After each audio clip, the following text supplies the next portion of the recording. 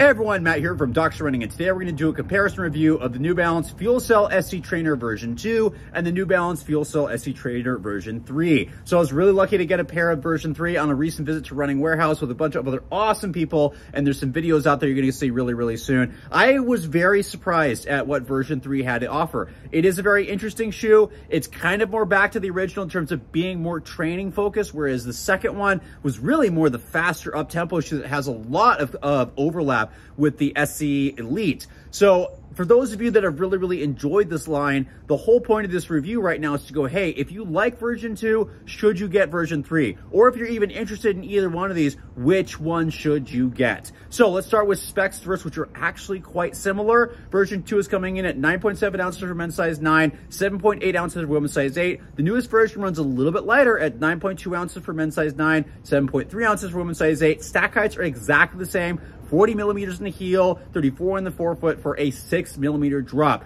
Both of them have full-length fuel cell foam. The compounds are a little bit different, and full-length carbon fiber plates. And that's about where things end in terms of how similar they are. Starting with the rides first, the FuelCell SC Trainer version 2 has an incredibly bouncy ride. It is not stable for somebody like me. I really enjoyed it more for workouts, tempo runs, some longer intervals, and people that, you know, probably faster than me, like a lot of the college kids that have used this and beat me in 5Ks recently. You can race in this too. It's a very good faster shoe, and I think it's also a really good racing option for a lot of people that maybe find some of the super racers too aggressive. This is a really great shoe that can definitely pick up the pace. Really nice bounce from heel to toe no matter where you land. Definitely has that carbon fiber plate, but it just transitions really smoothly.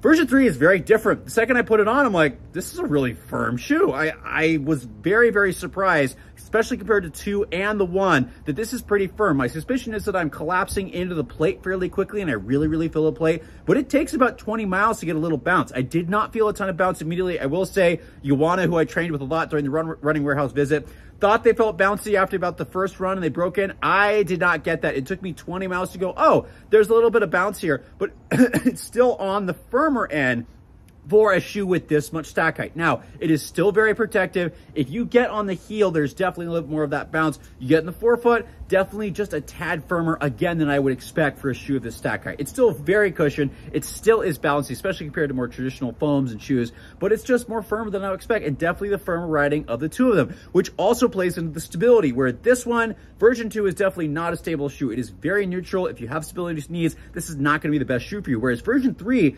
really did very well with the sidewalls are pretty significant on both sides of the shoe, and they really filled in the midfoot. So I actually have done very well in version 3 with the midfoot being more stable. Definitely not a stability shoe, but very guided ride from heel to toe, and the additional stiffness does make it a little bit more stable compared to the very neutral and bouncy ride of version 2. So if you need something a little bit more stable, version 3 is going to be better. If you don't want that, version 2 is going to be the better of the two shoes.